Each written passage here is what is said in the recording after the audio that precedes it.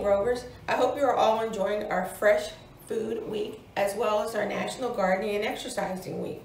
My name is Tammy Clark, and I'm the Senior Nutrition Director here in Anne Arundel County for the Department of Aging and Disabilities. We are very excited to present some information from the United States Department of Agriculture and the National Institute of Health to you today. In the spirit of eating healthy, we are going to explore how to create some healthy diets, where to buy fresh food, and we're even going to learn a few healthy recipes. And I hope to see you all soon at one of our Fresh Food Fridays. Thank you for your time. Question: can the foods you eat actually affect your health as you get older? Gloria thinks so. When my cholesterol flipped and, I started to have high blood pressure, then I knew it was either change my diet or get sicker. At 79, this retired registered nurse prepares most of her meals from scratch and uses lots of fresh ingredients and whole grains. I make all my soups because I can control the fat and the salt, and I'll use onion, legumes, I'll use the beans and the lentils. Richard, who is 64 and works from his home as an architectural renderer, follows a diet that includes lots of fruits and vegetables. In the summertime, like now, fruit is my favorite food. So I eat probably more fruit than anything else. And I also like vegetables, both salads and steamed vegetables. He also knows that eating well can help him maintain his health as he gets older. I know that eating vegetables, mainly vegetables and fruit, you'll just have fewer health problems. It's just a way of protecting the body. It's true. Many diseases that commonly occur with aging can be controlled or delayed through diet. Many of the most common and most serious chronic diseases that occur with aging are very amenable to dietary changes. This includes diseases like cardiovascular disease, stroke, hypertension, diabetes. Many of these disease processes can be delayed and lessened by the right dietary interventions. When Gloria found out she had high cholesterol and high blood pressure, she changed her diet to help control these conditions. I changed my diet because I realized that the high blood pressure and not being under control and the cholesterol being high would jeopardize other organs in my body. For instance, the heart would be affected. And so in order to prevent that from happening, it was easier for me to change my diet. Probably needs a little more liquid. By preparing dishes like this chicken and vegetable soup from scratch, Gloria avoids the high levels of salt found in many canned soups. And controlling the salt helps with her high blood pressure. Sodium, 890 milligrams, and that's one of the reasons I make my own broth. Dr. Connie Bales advises older people to think about their specific health issues when planning their diets. For an individual who is battling hypertension, who is salt sensitive, then salt becomes a very important concern for that individual. But for, let's say, a woman who has osteoporosis, salt may not be a very important concern. She's interested in making sure she has plenty of calcium and vitamin D in her diet. Maintaining a proper weight is often an issue for older adults. Richard notices that his weight is affected by his diet, so he keeps tabs on how much he eats. I love bread. I've always loved bread. I like making biscuits, and then I can eat them several times a day. I also weigh myself every morning, and when I eat a lot of biscuits, I'll see that weight climbing up. Besides cutting back on the biscuits, Richard exercises and plays sports on a regular basis. Following a healthy diet and exercising regularly can help with weight control.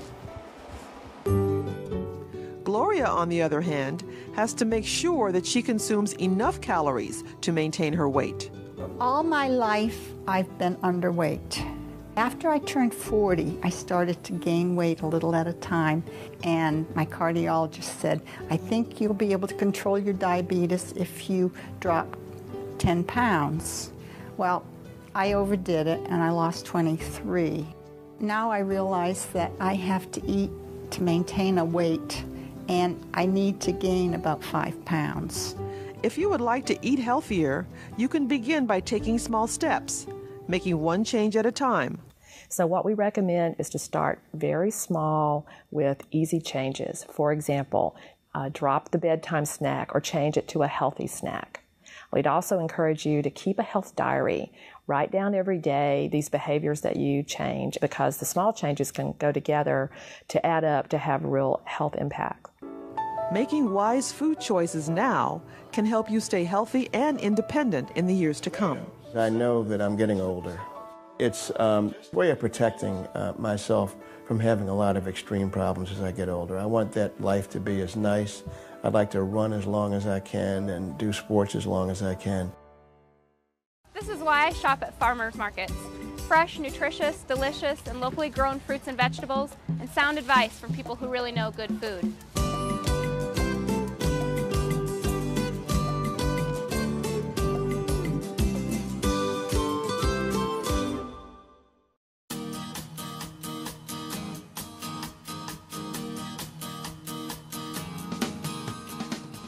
When I go to a farmer's market, I know I might come across the best greens or apples or peaches that I've ever had. What kind of advice do you think you would give people who have never shopped at a farmer's market before? Talk to the farmer behind the table. Ask them any question, they'll be glad to answer. Sweet bell peppers are an excellent source of vitamins A and C. These deeply colored fruits and vegetables are a wonderful thing to incorporate into a healthy diet. For the kids. To me, that makes food shopping here an adventure, and I'm not alone. Here I can get meat and eggs and fruit and vegetables. I can speak directly to the farmer. I can ask him or her questions about what they're doing and why. And we have a relationship. It gives us a greater connection with our environment, both the physical, natural environment and our social, economic environment. There's something really incredible about knowing where your food is being sourced. So much of it is really the interpersonal connection. It's knowing who's growing your food and seeing the love and the energy and the attention that they've put into what you're tasting. Here, the produce is seasonal and picked at the peak of freshness, so you get to enjoy local fruits and vegetables when they're at their very best. I think everybody likes to shop in the markets because they can get a good value at the farmer's market, and everything we have to offer is fresh. What's one of your favorite things about buying seasonal fruits and vegetables? Oh, the taste, definitely the taste. You can taste the difference. And a lot of the guys will say, we just picked this, last night. We were out picking, and I'm like, oh my God, this came right from your farm. It's great to know that what you're getting is fresh. You know it's going to be really, really good, and you know that you're directly supporting farmers. I think farmers markets are really fun. They're for everyone. Everybody can come and find something that they love and incorporate it into a new dish. For example, these Queen Rosa, these little plums, they're so cute, and I've never seen these before. We'll have samples set up of melons and watermelons, and kids get to try them, and they really want them. Sometimes parents say, oh, my child doesn't like beans, and you hand them a freshly picked bean, and they like it. I like basil, mint, cilantro. Isabella, what about your bag? Oh, the pears, they look great. They're just coming into season, so I'll get a couple of those. That's what's great about the farmer's market as well, is it's exciting to find what's new and in season and fresh. I think that the best thing about eating seasonally is the anticipation. I'm waiting for the winter squash because I love to make winter squash soup and then eat it for breakfast. I just wait all year for those things, and then it becomes part of our natural rhythm. As somebody who's trying to become a better cook and cook a lot more, it's great to get in the habit of cooking things that are in season and that have traveled not very far. I think it's definitely changed my eating habits. In addition to the wonderful food, there are lots of other advantages to patronizing farmers markets. I like the personal service I get and the relationships I develop with the farmers and vendors. I also like the idea of supporting the local economy and local agriculture.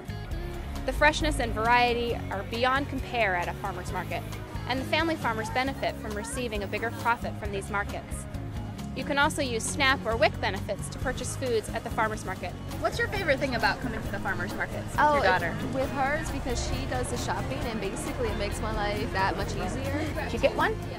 It's hard because they're sticking together. Those are really good, you're right. Those are very sweet.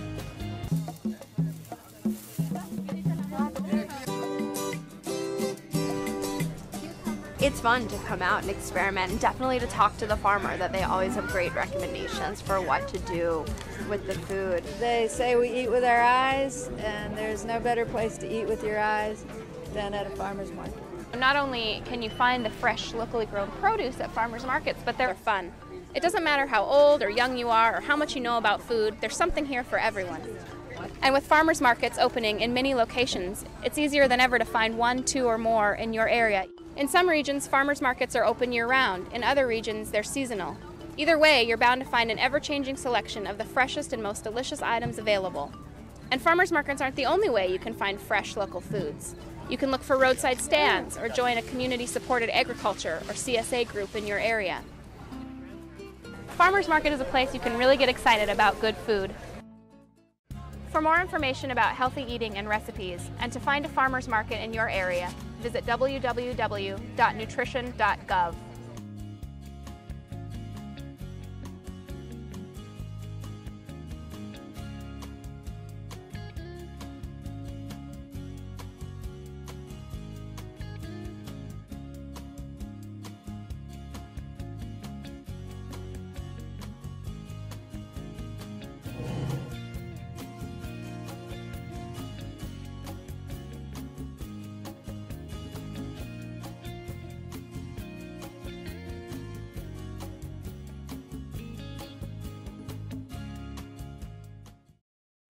Welcome to the Our Hearts cooking demonstration.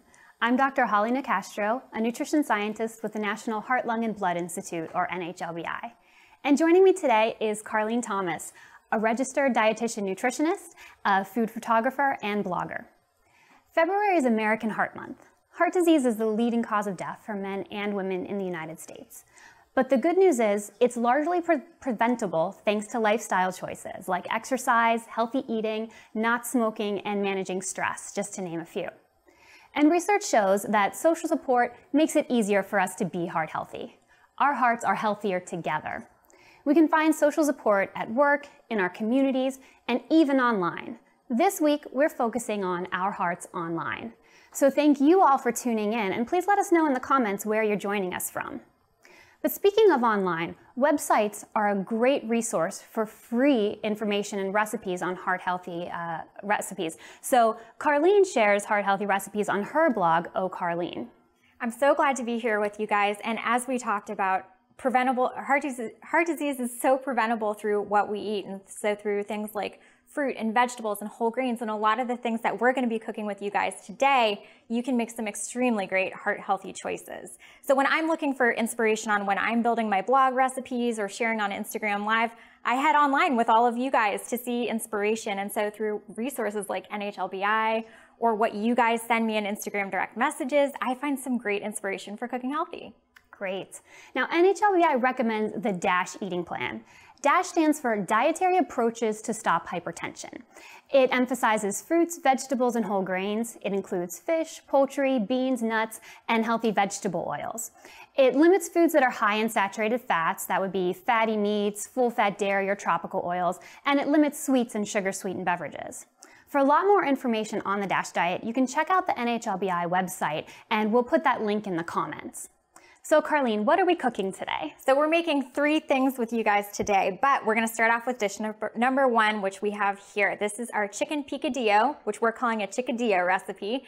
And it starts with all one-pot things. It's chicken and rice staples, which a lot of people have on hand. We wanted to pick something that was easy, one-pot, and just staples. They're easy to dress up multiple different ways. So for the recipe number 1, in this 1-pan dish, we have a little bit of olive oil, some onion, 2 kinds of peppers for color, although you could easily add in a yellow pepper if you wanted to do stoplight colors, as well as some chicken already going here. Okay, so now we're making the big changes. We started with the chicken and rice, which we'll add later, but Holly's gonna add in some of our ingredients here. We've got golden raisins, we have some ground cumin and bay leaves, make sure to remove the bay leaves later, some lemon juice, low sodium chicken stock, no salt added tomato sauce, and a little bit of water. Great, so this recipe substitutes chicken for the beef that you'll normally find in picadillo recipes. So that helps keep it lower in saturated fat, which is good because saturated fat can raise levels of unhealthy blood cholesterol.